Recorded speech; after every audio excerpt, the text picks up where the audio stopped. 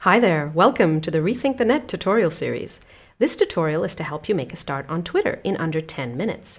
We'll be going through the basics from setting up your user account to following people and posting your first tweet.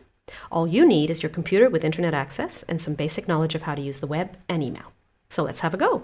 First, type in www.twitter.com in your address bar, and that'll take you to Twitter's website to sign up. If you're a new user, click on the yellow sign up bar at the bottom, and you've already got an account, then just enter your username and password at this stage. Okay, so if you're a new user, they'll ask you to enter your first and last name, and here we're using a fictional character called Alex Webbit. Then they'll ask you to enter your email address and a password, which has to be at least 6 characters. If you want a little more security, throw in a number in there. And pick a username. In this case, you need to pick something without a space, and don't worry about it if you're stressed about that. You can always change it later. And we're going to unclick the Keep Me Signed In on this computer in case anybody else is going to use this computer later. So, terms and conditions, and create my account, and you're ready to go. And that brings you to Twitter's first page to start setting up your profile. But at some point during this process, you are going to receive an email from Twitter, which will ask you to confirm your account. So when you get this email, just click on that link in the body of the email, and you're ready to go. And then you can go back to Twitter, and you'll see here that Twitter will prompt you with a number of suggestions to follow people and so on. At this stage, since what we really want to do now is just get you going, I would suggest we just skip these steps. So skip, see who's there. Skip this step, and also find people you know. We'll do that later. At this point where it says add character, here we can upload a photo. So pick a photo, even a cartoon, pick a cartoon character, whatever you like. In this case, we've picked a logo. And click choose to upload. Make sure it's under 700K, and Twitter should display that for you very soon. There we go. And now time to add a bio. So in this case, maybe, let's say Alex is interested in recipes. So I'm going to say something about how this is the Twitter account where I share my favorite recipes. And you'll see it tells you have 160 characters, and it tells you you've used up 62. So you know approximately how much you can say there. But in this case, I think we'll just be very short and sweet, and we'll say this is where I share my favorite recipes. Voila. And then you click done. And there you have it. And this will take you to a main page, which is telling you that you don't have any tweets to read, which is quite obvious because we haven't followed anyone. Click on your home, and you'll get to right here where you have no tweets, and you're again being reminded you haven't tweeted yet. But we'll do that. And it'll also show you your profile. So to tweet, click on this little blue button on the top right and start writing. What shall we write about? Yes, something to do with a risotto. That sounds good. So, tweet your first tweet here. So again, you have 140 characters. And in this particular case, it'll count down for you, as you see. And you've got plenty there, so let's just go ahead and tweet that. Now, it doesn't appear, but in order to get it to appear, you either refresh your page or you click on tweets. And there it is. That's your first tweet. Now, if we're a bit nervous and we don't want to say that, we didn't like this tweet, don't worry, we can delete it just by clicking delete there. And there you go. And your tweet has been deleted. So now you'll notice that it isn't appearing there at all. So what we'll do now is actually, before tweeting, let's get to know a little bit how we can use Twitter. So here it says 0 following and 0 followers. So let's now see how we can actually get people to follow, because that's the whole point of Twitter. Who can we follow and who can follow us? So to do that, let's click on connect at the top left, the @ symbol there. And when we click on that, you'll see that it will give you a number of options here, as in who to follow. But let's instead do a search for recipes. So under recipes, it gives you options for different Twitter users, or Twitter feeds, if you like. For example, the Food and Wine magazine, the Whole Foods Market, Food Network. Yeah, that sounds like pretty much good. So let's check out the Food and Wine magazine. The tweets look interesting. Vegetarian grilling, creative hot dogs. Let's follow them. And you do that just by clicking follow.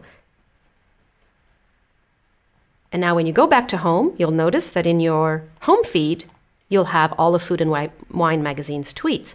Now, of course, we don't just want to follow one organization or one Twitter user. we might want to follow more. But here already it says that you are following one user. So let's go back to home again. And at this point, what we can do is click on who to follow, because we want to add more people. And these don't look so interesting, so let's go to View All.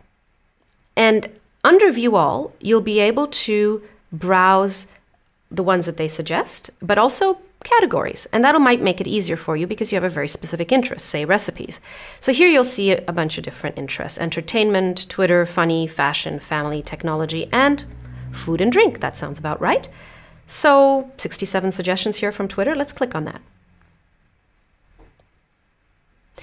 And so what we have here is a list that they're suggesting, including Jamie Oliver, Rachel Ray. Again, the Whole Foods Market appears, Paula Deen. The way now to do this is to click on the people that you think are interesting. We think Jamie Oliver is interesting. Oh, and look, there's Food and Wine magazine. We're already following them. So Twitter has told us that by the following, the blue following bar. Let's follow the Food Network chef, De Laurentiis, and perhaps Foodista. That sounds good. Okay, so now we're following a number of people.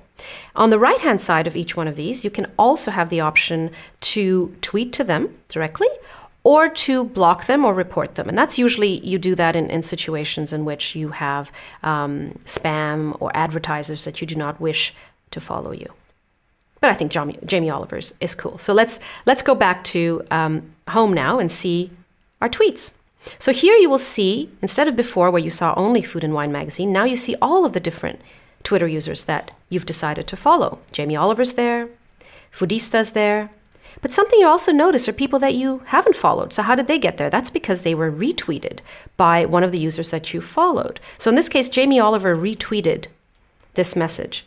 And you can do the same thing. You can retweet what you find is interesting.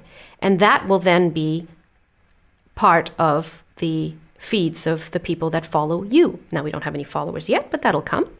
So let's say, for example, Food and Wine magazine. This is interesting. Vegetarian grilling. I like that. Let's say I've already checked out the link and I really like it. So let's retweet. So that actually now becomes your first tweet, in fact. And you can see that it's retweeted by this little green arrow on the top right of that particular tweet. Now let's go back to your tweets. And you can see here that you've retweeted. But I'm thinking that now that we're a bit more familiar with Twitter, let's actually compose our first tweet. Remember, we deleted the one we did earlier. And to do that, you just click on the top right there on the blue button. So what should we tweet about? Well, we can stick to the vegetarian food theme. Say something about making healthy meals is not too difficult. And let's make the tweet a bit longer this time. 2 whole sentences. Remember, you've got 140 characters. Sometimes it's longer and sometimes it's shorter than you think, but Twitter will let you know how many characters you have left. So here you see we've got 12 characters to spare. So then you just click on tweet, and then that becomes your first original tweet rather than a retweet. You'll get familiar with these terms with time. So let's refresh here. In general, you can get to the page, this page here, that lists all of your tweets, not the tweets of those you follow, by clicking on tweets at the top right of the page. So you'll see now that you have 2 tweets, the original one and 1 retweet. It also says 2 tweets at the top.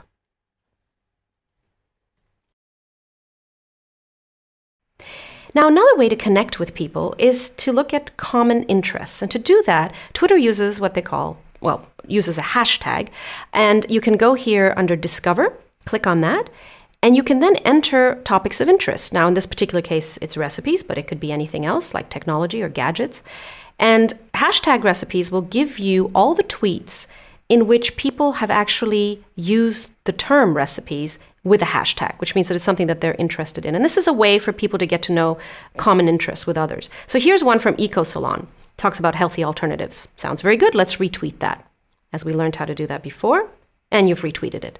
So doing that is also very interesting. For example, you might even enter hashtag vegetarian or something like that in the future. And that's about it. Hopefully this gave you a good introduction to get you started on Twitter. Thanks so much for watching, and check out our other tutorials under Rethink the Net online.